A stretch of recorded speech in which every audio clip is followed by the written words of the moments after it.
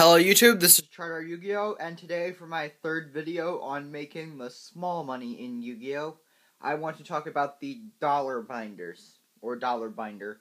And we've already talked about the main trade binder and the secondary trade binder, and now I'm just going to tell you about my dollar binder and how I manage it. And as I said on the first video, the dollar binder is where most of my money in Yu-Gi-Oh! Comes from. Like these three mini binders here probably make me more actual cash than my main binder and my secondary trade binder combined. Now, in the dollar binder, you just put basically cards you value around $1. Now, as we said earlier, the main trade binder should be used primarily online, and the secondary trade binder should be used primarily at locals. These binders are one that you can use anywhere, because there are cards that will be purchased both places. Now, what I like to put in my dollar binder personally are either just bad hollows, like pack hollows such as Red Dragon Ninja or Feng Huang, that aren't really worth much, but they're still hollows and can still be valued around $1. At least I think they can, especially at locals.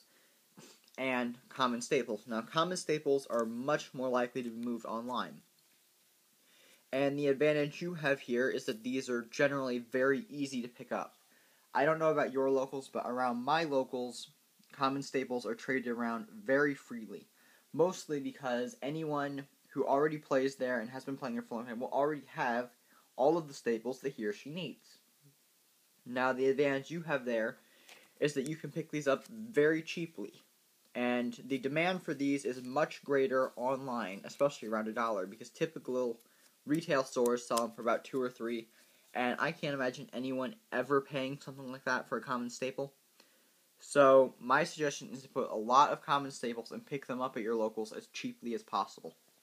Like, I traded for a huge stack. I think it was like that big for my locals yesterday. I think I had like 64 or something. Some ridiculous number of common staples. And I have them all stockpiled either in these binders or in the dresser over there. Now, you don't necessarily even have to rip people off for them. Like, give people what they're worth, but they're much easier to move. Now, another advice thing I have is to get a PayPal, because it's much easier for people to pay you on PayPal, and I've made there was this one guy who bought like 100 common staples for me at a time, and so I got like $100 in PayPal from that, and now most people just go for small orders like $6, $7, $8, and that adds up very quickly, especially if you take PayPal gift. Now, for selling on YouTube out of the dollar binders, I only accept PayPal gifts because I already have a ridiculous number of refs. I have like over 60 completed trades, and that number is constantly growing. I have 3, 4, 5 trades a week for anyone who watches my trade proofs. So I am a very trustworthy trader, and I have never had an issue with people refusing to send to me a PayPal gift simply because of a lack of references or because they don't trust me. Now, that might be an issue. Maybe you will get more people if you accept a PayPal payment versus a PayPal gift, but it's never been an issue for me. And that's also an easy way to spend money online. You can transfer to your bank account if you have a debit card, or there's just lots of things you can do. Now, again, as with the other two binders, what you put in your dollar binder versus what you put in your secondary binder or even your main binder is completely up to you. That's very arbitrary. Just whatever you think you can move for what. And you can sell the dollar binders at locals. I do sell out of the dollar binders at locals, but it's primarily online, which is where I make most of my sales. And that's just because that just happens to be where they are. It's not from a lack of effort. Now, generally, I try to insist on cash only for the dollar binders. That's also completely up to you. If you want to trade out of them, you can.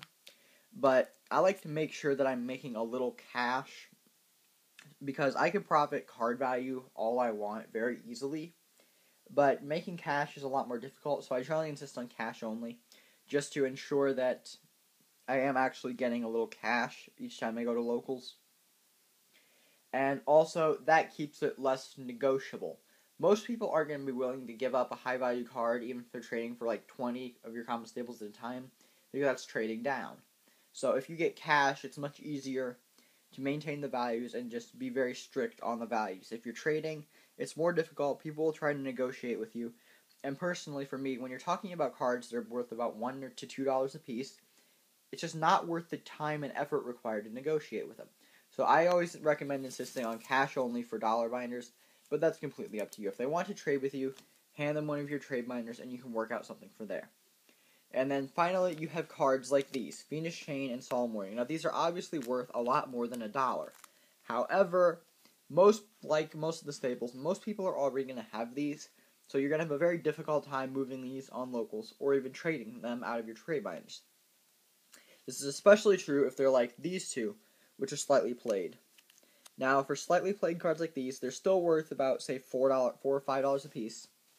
Then, my suggestion for these is to take these to eBay. On eBay, you have a much better chance of moving these cards and turning them for cash. Now, I only use eBay for a last resort because eBay does charge fees, and that will take a hit out of what you receive for the cards. But if you absolutely can't move them anywhere and you don't want to put them in your dollar binder, I would suggest taking them to eBay. And I'm going to do another video on how to move cards specifically and what works for me, but that'll be in a later video. So for now, just post any suggestions you have below, and peace out, YouTube.